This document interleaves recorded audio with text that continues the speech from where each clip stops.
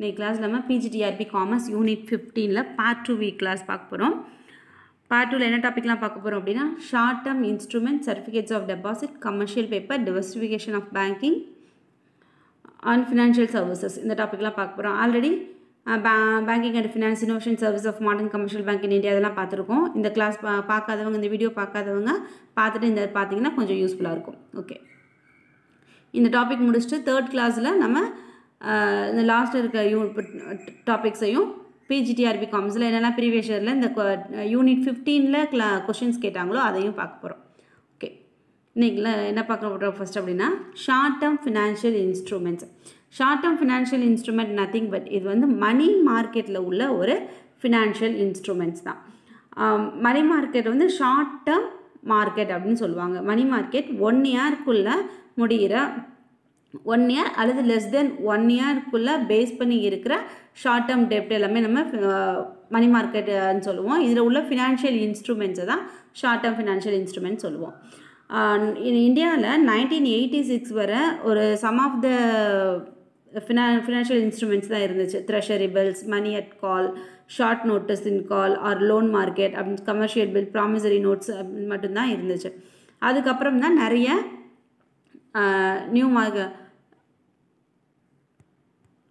New இன்ஸ்ட்ருமெண்ட்ஸ்லாம் வந்துச்சு. Okay, new instruments, commercial paper, certificates of deposit, bankers acceptance, repurchase இதெல்லாம் வந்தது. இதெல்லாம் ஃபஸ்ட்டு நம்ம இந்த ஷார்ட் டேர்ம் ஃபினான்ஷியல் இன்ஸ்ட்ருமெண்ட்னா என்னென்னு பார்த்துட்டு அதெல்லாம் பார்க்கலாம். ஓகே, இந்த ஷார்ட் டேர்ம் ஃபினான்ஷியல் இன்ஸ்ட்ருமெண்ட் அப்படின்றது நத்திங் பட் மணி பாரோ பண்ணுறதுக்காக சப்மிட் பண்ணுற டாக்குமெண்ட்டை தான் நம்ம என்ன சொல்கிறோம், ஃபினான்ஷியல் இன்ஸ்ட்ருமெண்ட் சொல்கிறோம். மணி மார்க்கெட்டோட ஃபினான்ஷியல் இன்ஸ்ட்ருமெண்ட்ஸ் அதாவது டாக்குமெண்ட்ஸ், எந்த ஒரு டாக்குமெண்ட்டை செக்யூரிட்டியாக அல்லது கொலட்ரலாக சப்மிட் பண்ணிவிட்டு அதுக்கு பதிலாக பணத்தை நம்ம வாங்குகிறோமோ அது எல்லாத்தையும் நம்ம என்ன சொல்கிறோம், ஃபினான்ஷியல் இன்ஸ்ட்ருமெண்ட்ஸ் அப்படின்னு சொல்கிறோம். ஃபினான்ஷியல் இன்ஸ்ட்ருமெண்ட் அப்படின்றது ஒன்றும் இல்லை, ஒரு டாக்குமெண்ட் அதாவது ஒரு பேப்பர், ஒரு டாக்குமெண்ட்டுக்கு சப்மிட் பண்ணிவிட்டு அந்த செக்யூரிட்டியாவோ கொலட்ராலாவோ சப்மிட் பண்ணிவிட்டு அந்த டாக்குமெண்ட்டுக்கு பதிலாக பணத்தை நம்ம வாங்கிக்கிறோம் இல்லையா, that is call financial instruments. அதில் ஷார்ட் டேர்ம் ஃபினான்ஷியல் இன்ஸ்ட்ருமெண்ட்ஸ் அப்படின்றது 1 இயரோ அல்லது 1 இயருக்குள்ளேயோ அந்த டெப்ட் டேர்ம் வந்து முடிகிறது ஷார்ட் டேர்ம் ஃபினான்ஷியல் இன்ஸ்ட்ருமெண்ட் சொல்லிட்டோம். Okay, first short term financial இன்ஸ்ட்ருமெண்ட்டில் treasury பில்லை T பில் அப்படின்னு சொல்லுவாங்க. இந்த T பில் யார் இஷ்யூ பண்ணுவாங்க அப்படின்னா கவர்மெண்ட் ஆஃப் இந்தியா இஷ்யூ பண்ணுவாங்க. எப்போ அப்படின்னா கவர்மெண்ட் ஆஃப் இந்தியாவுக்கு அமௌண்ட் தேவைப்படும் போது இந்த ட்ரெஷரி பில்ஸை இஷ்யூ பண்ணி அது மூலமாக என்ன பண்ணுவாங்க, மணி கெட் பண்ணுவாங்க. அப்போது இந்த பில்லை வந்து எப்படியெல்லாம் எந்த டேர்மில் இஷ்யூ பண்ணுவாங்க அப்படின்னா 3 months, 90 days, 180 days, 6 months அல்லது 182 days அதாவது 6 months அல்லது 364 1 year இந்த மாதிரி பேஸில் தான் இன்ஸ்ட்ருமெண்ட்டை T பில்லை கவர்மெண்ட் ஆஃப் இந்தியா இஷ்யூ பண்ணுவாங்க. இது வந்து என்ன ஒரு டேர்மில் அமௌண்ட்டில் இஷ்யூ பண்ணுவாங்க அப்படின்னா 25,000 வந்து அவங்க 25,000 இஷ்யூ பண்ணுவாங்க அல்லது மல்டிபிள் ஆஃப் 25,000 அவங்க இஷ்யூ பண்ணுவாங்க. ஒரு 1000 ரூபாய் தேவைப்படுது, 10,000 ரூபாய் தேவைப்படுதுன்னு சொல்லிட்டு இஷ்யூ பண்ண முடியாது. அவங்க ட்ரெஷரி பில்ஸை எப்படி இஷ்யூ பண்ணுவாங்கன்னா 25,000 தான் இஷ்யூ பண்ணுவாங்க. இதேவும் மணி மார்க்கெட்டில் உள்ள இந்த ட்ரெஷரி பில்ஸில் என்ன கொஷின்ஸ்லாம் அரைஸ் ஆகும் அப்படின்னா யார் இஷ்யூ பண்ணுவாங்க அப்படின்ற கொஸ்டின் அரைஸ் ஆகும். யார் இஷ்யூ பண்ணுறாங்க, கவர்மெண்ட் ஆஃப் இந்தியா இஷ்யூ பண்ணுறாங்க. என்ன டேர்மில் இஷ்யூ பண்ணுவாங்க அப்படின்னா 91 days, 182 days, 364 days இஷ்யூ பண்ணுவாங்க. அப்புறம் என்ன டேர்மில் எந்த ரூபாயில் இஷ்யூ பண்ணுவாங்க அப்படின்னா 25,000 அண்ட் மல்டிபிள் அந்த இதில் தான் என்ன பண்ணுவாங்க, ட்ரெஷரி பில்ஸை இஷ்யூ பண்ணுவாங்க. Okay, next new instruments. என்னெல்லாம் நியூ இன்ஸ்ட்ருமெண்ட்ஸ் இருக்குது அப்படின்னா commercial paper, certificates of deposit, banker acceptance, repurchase agreement, inter bank participation certificates, ஐபிசின்னு சொல்லுவாங்க, ரெப்போ இன்ஸ்ட்ருமெண்ட்ஸ். இதெல்லாம் ஒன்று பார்க்கலாம். இந்த repurchase agreement and repo instrument it's same. Okay,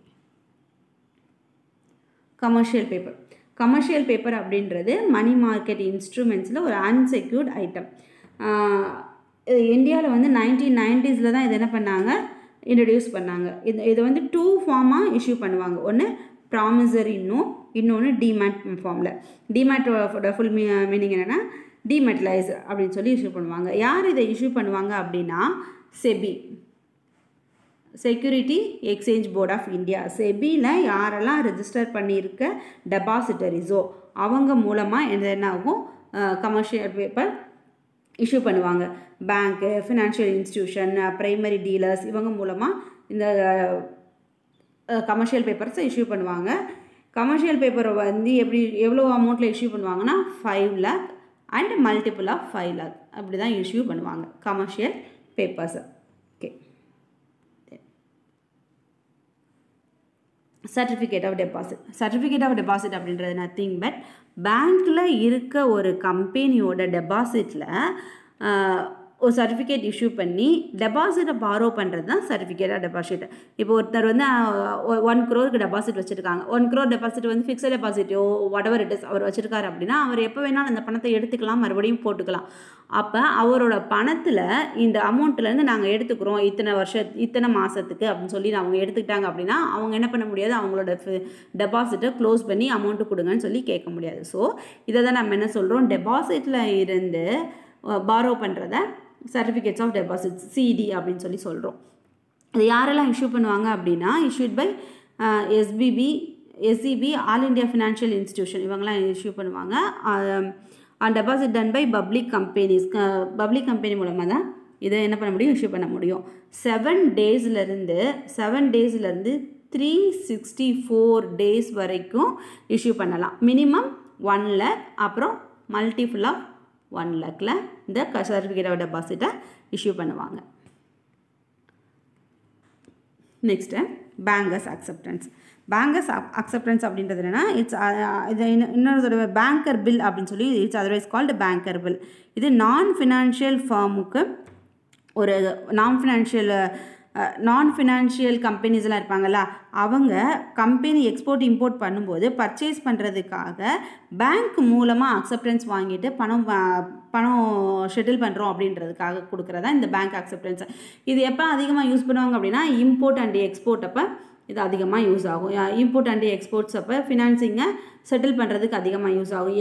எப்படி என்ன அப்படின்னா இப்போது ஏ அண்டு பி அப்படின்னு சொல்லி ஒருத்தர் இருக்காருன்னா இப்போ இந்தியாவிலேருந்து ஏன்றவர் ஒரு ஃபாரின் கண்ட்ரியில் பியில் வந்து ஒரு துபாய்னு வச்சுக்கோங்க, துபாயில் இருக்க கம்பெனியில் பர்ச்சேஸ் பண்ணுறாங்க. பர்ச்சேஸ் பண்ணுறதுக்கு அமௌண்ட்டை இவர் டைரெக்டாக பே பண்ணாமல் ஒரு பேங்க்கில் அக்செப்டன்ஸ் வாங்கிட்டா அந்த பேங்க் மூலமாக இவருக்கு அமௌண்ட் கொடுக்குறாரு. அந்த டாக்குமெண்ட்டை தான் நம்ம என்ன சொல்கிறோம், பேங்கர்ஸ் அக்செப்டன்ஸ் அப்படின்னு சொல்லி சொல்கிறோம்.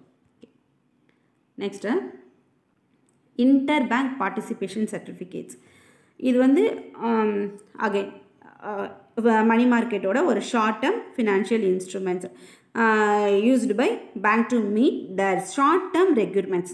ஷார்ட் டேர்ம் ரெக்யூர்மெண்ட்ஸை மீட் பண்ணுறதுக்காக பேங்க்கில் ரைஸ் பண்ணுற ஒரு மணி டிப்ளாய் தான் இந்த அந்த மணி deploy, short term surplus இதெல்லாமேவும் meet பண்ணுறதுக்காக வந்தது தான் இன்டர் பேங்க் பார்ட்டிசிபேஷன் சர்டிஃபிகேட், அதை IBPCS அப்படின்னு சொல்லுவாங்க. இதோட எக்ஸ்பேண்ட் கூட நமக்கு கேட்கலாம் கொஷின்ஸில். ஓகே, இது வந்து 2 ஃபார்மில் இஷ்யூ பண்ணுவாங்க. என்ன ஃபார்ம் அப்படின்னா with risk sharing, without risk sharing அப்படின்னு சொல்லிட்டு 2 ஃபார்மில் இஷ்யூ பண்ணுவாங்க. இது யார் இஷ்யூ பண்ணுவாங்க அப்படின்னா நான் ஃபினான்ஷியல் கம்பெனிஸ்க்காக பேங்க்கில் இஷ்யூ பண்ணுவாங்க. 91 daysலேருந்து 180 days வரையும் இதோட maximum period. 91 days to 180 days வரைக்கும் இதோட maximum period. Commercial banks can issue IBPS. Commercial bank மட்டும்தான் இந்த நான் ஃபினான்ஷியல் இன்ஸ்டிடியூஷனுக்காக இதை இஷ்யூ பண்ண முடியும். இதில் நம்ம 2 பாயிண்ட் நல்லா ஞாபகம் வச்சுக்கணும். கமர்ஷியல் பேங்க்ஸ் மட்டும்தான் என்ன பண்ணுவாங்க, இஷ்யூ பண்ண முடியும். அப்புறம் ரிஸ்க் ஷேரிங்லேயும் வித்தவுட் ரிஸ்க் ஷேரிங்லேயும் இஷ்யூ பண்ணுவாங்க. 91 daysலேருந்து 180 daysல. எதுக்கு அப்படின்னா பேங்க்கோட ஷார்ட் டேர்ம் ரெக்யூர்மெண்ட்ஸை மீட் பண்ணுறதுக்காக. Next repurchase agreement. Repurchase agreement அப்படின்றதும் ஒரு ஷார்ட் டேர்ம் ஃபினான்ஷியல் இன்ஸ்ட்ருமெண்ட்ஸ் தான். இது என்ன அப்படின்னா nothing but It's short-term loans that buyers and sellers agree upon the seller and repurchasing. They are as usually used. இது வந்து overnight borrowing அப்படின்னு சொல்லிட்டு யூஸ் ஆகும். இது என்ன அப்படின்னா ஒரு ஏற்கனவே வச்சிருக்கிற கமர்ஷியல் பேப்பர்ஸையோ T-bills-ஐயோ T-bills மீன் treasury bills commercial பேப்பர்ஸையோ treasury பில்ஸையோ certificate டெபாசிட்ஸையோ bank அக்செப்டன்ஸையோ repurchase R resale பண்ணுற ஒரு இதை தான் நம்ம அக்ரிமெண்ட்டை தான் என்ன சொல்கிறோம் ரெப்போ இன்ஸ்ட்ருமெண்ட்ஸ் அதாவது ரீபர்ச்சேஸ் அக்ரிமெண்ட் சொல்கிறோம். ஏற்கனவே வச்சுருக்கிற ட்ரெஷரி பில்ஸ் கமர்ஷியல் பில்ஸ் இது எல்லாமே அவங்க ஒரு மணி நீடு அப்படி இருக்குன்னு சொல்லினா அவங்க என்ன பண்ணுவாங்க ஒரு இன்சூரன்ஸ் கம்பெனியோ ஸ்டாக் புரோக்கர்ஸோ மியூச்சுவல் ஃபண்ட்ஸோ பென்ஷன் ஃபண்ட்ஸோ இப்படி ஏதோ ஒரு லிமிடெட் கம்பெனிஸ் என்ன பண்ணுவாங்க அவங்க சேல் ஆர் ரீபர்ச்சேஸ் பண்ணுறதா என்னது ட்ரெஷரி பில்ஸாக கமர்ஷியல் பேப்பர்ஸாக இதெல்லாம் ரீபர்ச்சேஸ் பண்ணுறதா நம்ம என்ன சொல்கிறோம் ரெப்போ இன்ஸ்ட்ருமெண்ட் அப்படின்னு சொல்லி சொல்கிறோம். ஃபினான்ஷியல் சர்வீஸ் அப்படின்றது என்னென்னா ஃபினான்ஷியல் மார்க்கெட்டில் அவைலபிளாக உள்ள எல்லா சர்வீஸையும் நம்ம என்ன சொல்கிறோம் ஃபினான்ஷியல் சர்வீஸ் அப்படின்னு சொல்கிறோம். இதோட நேச்சர் என்ன அப்படின்னா இட்ஸ் ஒன் டேஞ்சபிள், அதாவது இதை இந்த ஃபினான்ஷியல் சர்வீஸை நம்ம தொட்டு பார்க்க முடியாது. That's also intangible. Direct sale வந்து இதில் இருக்கும், அதாவது ஒரு இன்டர்மீடியேட்டர் இல்லாமல் கஸ்டமருக்கிட்ட டைரெக்டாக கஸ்டமர் ஓரியன்ட் சர்வீஸ் பண்ணுறது தான் இந்த ஃபினான்ஷியல் சர்வீசஸ். இந்த ஃபினான்ஷியல் சர்வீஸை யார் ரெகுலேட் பண்ணுறாங்க அப்படின்னா செபி. இந்த கொஸ்டினும் கேட்க சான்சஸ் இருக்குது. ஃபினான்ஷியல் சர்வீசஸை ரெகுலேட் பண்ணுறவங்க SEBI, RBI and department of banking and insurance. Department of banking and insurance இவங்க 3 பேர் என்ன பண்ணுறாங்க இந்த ஃபினான்ஷியல் இன்ஸ்டிடியூஷனுக்குரிய சர்வீசஸ் எல்லாமே ரெகுலேட் பண்ணுறாங்க, ரூல் பண்ணுறாங்க. என்ன மாதிரி இவங்களோட சர்வீசஸ் இருக்கும் அப்படின்ற ரூல்ஸ் அண்ட் ரெகுலேஷன்ஸ் பண்ணுறது SEBI, security exchange board of India, reserve bank of India, department of banking and insurance services இவங்கெல்லாம் இந்த ஃபினான்ஷியல் சர்வீஸை கண்ட்ரோல் பண்ணுறாங்க. என்னெல்லாம் ஃபினான்ஷியல் சர்வீஸ் ப்ரொவைட் பண்ணுறாங்க அப்படின்னா பேங்கிங் சர்வீசஸ் ஓவராலாக நம்ம இந்தியாவில் இது வந்து 2 years முன்னாடி உள்ள டேட்டாஸ். இப்போ அந்த டேட்டாஸ் வந்து மாறி இருக்கும்.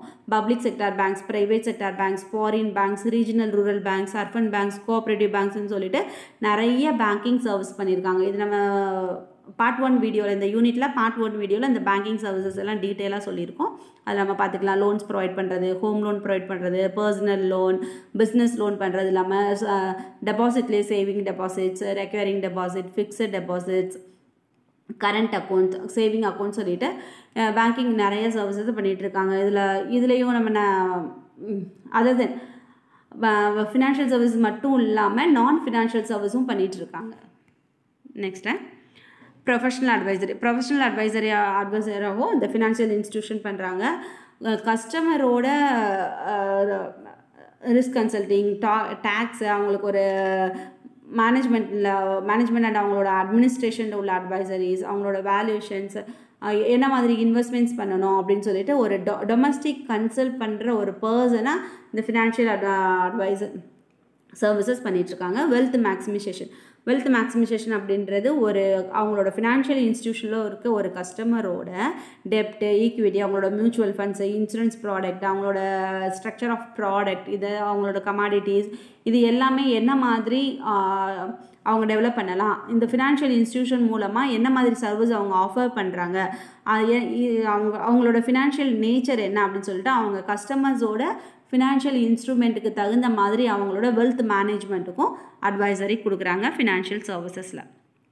நெக்ஸ்ட்டு மியூச்சுவல் ஃபண்ட்ஸ் அப்படின்றது என்னென்னா ஒரு ஸ்மால் இன்வெஸ்டர்ஸ் எல்லாரையுமே குமுலேட் பண்ணி ஸ்மால் இன்வெஸ்டரோட சேவிங்ஸை கலெக்ட் பண்ணி அதை வந்து ஒரு பெரிய இன்வெஸ்ட்மெண்ட்ஸில் இன்வெஸ்ட் பண்ணுற வேலையை பண்ணுறது இந்த மியூச்சுவல் ஃபண்ட்ஸை. இந்த மியூச்சுவல் ஃபண்ட்ஸ் மூலமாக ஃபினான்ஷியல் சர்வீசஸ் நிறைய பண்ணுறாங்க. யாரெல்லாம் கஸ்டமர்ஸோ அவங்களுக்குரிய டெப்ட் அண்ட் ஈக்விட்டி லிங்க், அவங்களோட அசட்ஸ்லேருந்து லிங்க் பண்ணி கொடுக்குறத சர்வீஸஸும் இவங்க பண்ணிகிட்ருக்காங்க. இன்சூரன்ஸ் சர்வீசஸ் பண்ணுறாங்க. ஃபினான்ஷியல் சர்வீஸில் என்ன மாதிரி இன்சூரன்ஸ் அவங்களுக்கு தேவைப்படுதோ, home insurance, medical insurance, automotive insurance, fine insurance, travel, அப்புறம் life இன்சூரன்ஸ்குள்ளேயும் term policy, money back policy, unit linked, pension plan policy, children பாலிசின்னு சொல்லிட்டு என்ன மாதிரியான இன்சூரன்ஸ் சர்வீசஸ் இருக்கோ அதுமேவும் இந்த ஃபினான்ஷியல் இன்ஸ்டிடியூஷன் மூலமாக கஸ்டமர்ஸ்க்கு ப்ரொவைட் பண்ணிகிட்ருக்காங்க. இதை ரெகுலேட் பண்ணுறது insurance regulatory and development authority IRDAI insurance regulatory and development authority of India வந்து இந்த ஆக்டிவிட்டீஸ் எல்லாம் கண்ட்ரோல் பண்ணுறாங்க. இதையும் நமக்கு கொஷின்ஸாக கேட்க சான்சஸ் இருக்குது. Whose regulator the financial services of insurance அப்படின்னு கேட்டாங்க அப்படின்னா நமக்கு IRDAI இதை ஞாபகம் வச்சுக்கோங்க, நோட் பண்ணி வச்சுக்கோங்க. Insurance regulatory and development authority of India வந்து இதை ரெகுலேட் பண்ணுறாங்க. நெக்ஸ்ட்டு ஸ்டாக் மார்க்கெட்டுக்குரிய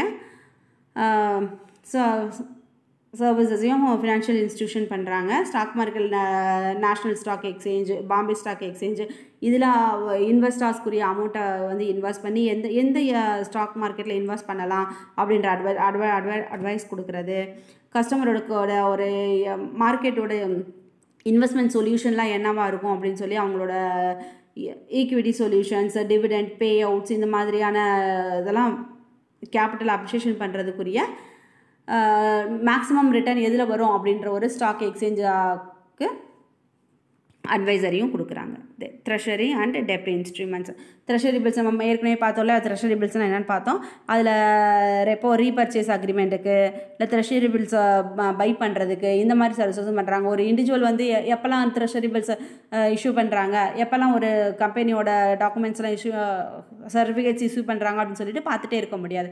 அப்போ இந்த ஒரு ஃபினான்ஷியல் இன்ஸ்டிடியூஷன் மூலமாக நம்ம இருந்தோம் அப்படின்னா அவங்க என்ன பண்ணுவாங்க, ஃபினான்ஷியல் இன்ஸ்டிடியூஷன் மூலமாக ஒரு இண்டிவிஜுவலுக்கோ ஒரு கம்பெனிக்கோ ஒரு நான் ஃபினான்ஷியல் இன்ஸ்டிடியூஷனுக்கோவோ பை பண்ணி சேல் பண்ணி கொடுக்குறதுல சர்வீசஸும் ஃபினான்ஷியல் சர்வீசஸில் பண்ணுறாங்க. Next tax and audit consultant. ஒரு கம்பெனியோட டேக்ஸ் ரிலேட்டடாக, ஆடிட் ரிலேட்டடாக என்ன மாதிரியான நீட்ஸ் இருக்கும் அந்த நீட்ஸ் எல்லாம் ஃபில்ஃபில் பண்ணுறதும் இந்த financial சர்வீசஸோட one of the duty. அவங்களோட லைபிலிட்டி என்னது, அசட்ஸ் என்னது, அவங்க லைபிலிட்டி அண்ட் அசட்ஸில் என்ன மாதிரியான வவுச்சர்ஸ்லாம் அவங்க வச்சுருக்காங்க அப்படின்னு சொல்லிட்டு அந்த அவங்களோட வவுச்சர்ஸ் அண்ட் இது எல்லாமேவும் கலெக்ட் பண்ணி டேக்ஸுக்குரிய டாக்குமெண்ட்ஸ் ரெடி பண்ணி கொடுக்குற வேலையும் இந்த ஃபினான்ஷியல் சர்வீஸ் பண்ணிகிட்ருக்காங்க.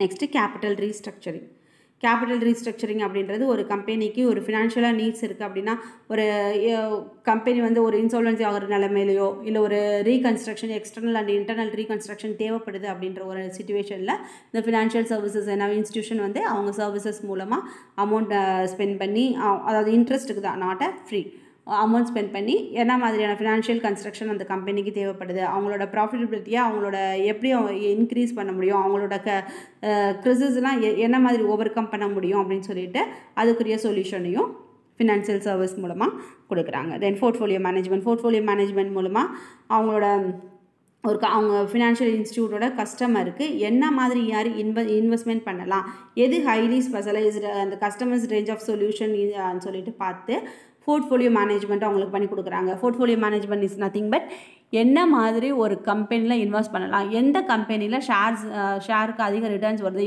எந்த கம்பெனியோட டிவிடெண்ட் அதிகமாக இருக்குன்னு சொல்லிட்டு அவங்க இன்வெஸ்டர்ஸுக்கு ஒரு ஐடியாவை ப்ரொவைட் பண்ணுற ஒரு மேனேஜ்மெண்ட்டையும் இந்த ஃபினான்ஷியல் சர்வீசஸ் பண்ணி தராங்க. ஓகே, இது வரைக்கும் உள்ள டாபிக் வரை செகண்ட் யூனிட்டில் என்னெல்லாம் டாபிக் சொன்னோமோ அது வரை பார்த்துருக்கோம். Next leasing, credit cards, mutual funds, merchant banking, factoring service, credit rating, banking பார்த்துட்டு இந்த 15th யூனிட்டில் என்னெல்லாம் TRB காமர்ஸில் கேட்டாங்களோ அந்த கொஷின்ஸையும் நெக்ஸ்ட் கிளாஸில் பார்க்கலாம். தேங்க்யூ. எக்ஸாமுக்கு நோட்டிஃபிகேஷன் வந்துருச்சு, ஸோ கொஞ்சம் எல்லோரும் நல்லா படிக்க ஆரம்பிங்க. இன்னும் உங்களுக்கு ஏதாவது கிளாரிஃபிகேஷன்ஸ் வேணுமோ இல்லை டவுட் இருக்கோ அப்படின்னா அதையும் நீங்கள் கமெண்ட் பண்ணுங்கள், அதுக்குரிய வீடியோஸையும் ப்ரொவைட் பண்ணலாம். தேங்க்யூ.